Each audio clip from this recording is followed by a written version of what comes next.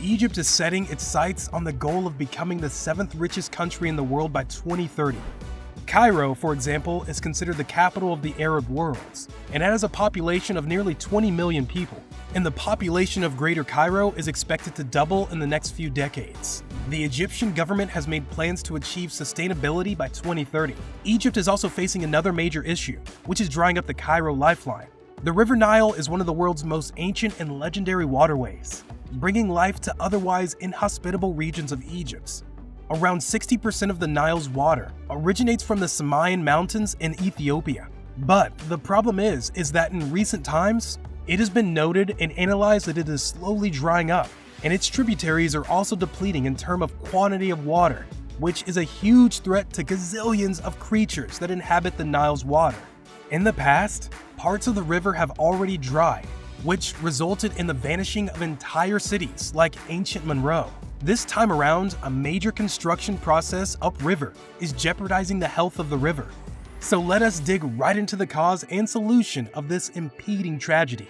Farmers in Egypt claim that their land sees almost no water in summers, due to which the Egyptian government guided the farmers to use water-efficient means of irrigation and grow plants of the kind that grow with less water. This is not the first time, though, that the Nile's tributaries have lacked water. Just look at this 10,000 years condition of the Nile, and the panoramic view shows us grasslands, rivers, and lakes full of water and life blooming everywhere, making the horizon feel lush and rich. Over time and enhanced climate changes, the river kept drying and drying. And from the standpoint of today, if we try to visualize the future, a huge catastrophe is coming our way in slow motion. The delta and the river together were long the source of Egypt's wealth and greatness. They now face relentless assault from both land and sea. The most recent danger is a gigantic dam, which is being made at the headwaters of the Blue Nile, keeping the fact in mind that the Blue Nile supports 59% of Egypt's water.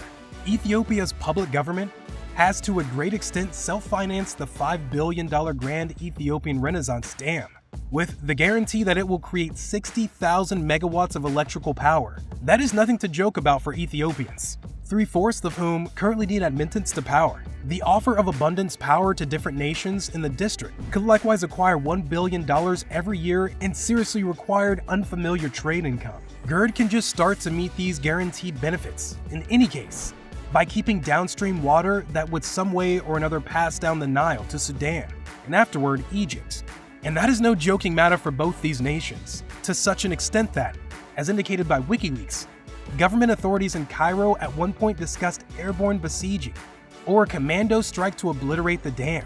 The dam will make a repository over 2 times the size of the Hoover Dams, which is the biggest supply in the United States. It will eventually confide 74 billion cubic meters of Blue Nile water.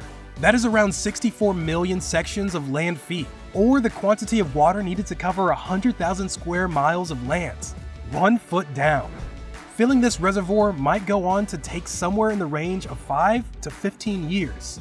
A study in the Geological Society of America's platform, GSA Today, reports the Nile's new water stream to Egypt might be cut by 25%, with a deficiency of 33% of the power produced by the Aswan High Dam. This is Egypt's monstrous dam on the Nile, finished in 1965, about 15,000 miles downstream.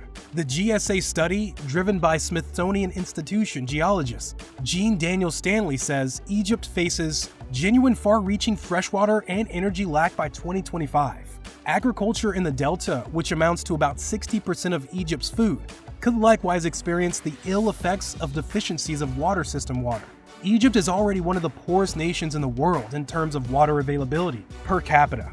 It has just 660 cubic meters of fresh water a year for each resident, compared to, for instance, 9,800 cubic meters in the United States.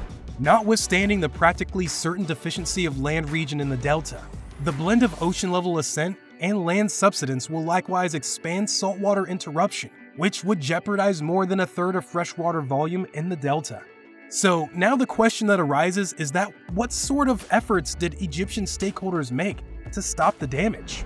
Well, the Egyptian president met the Ethiopian prime minister on cordial terms, and they do agree upon the idea, but a formal document is still missing. Ethiopia can minimize the immediate downstream damage by lengthening the time it takes to fill the reservoir. but that means delaying the benefits of the dam, which Ethiopia may already have oversold. So, guys, with that, the video about the drought of the Nile essentially ends. Do let us know what, to you, is the most interesting aspect of this video, and how do you foresee the condition of the Nile in the upcoming decade or two in the comment section below. If you like this video, please give us a thumbs up and maybe subscribe to our channel. As always, thanks for watching. We'll catch you guys in the next one. Peace.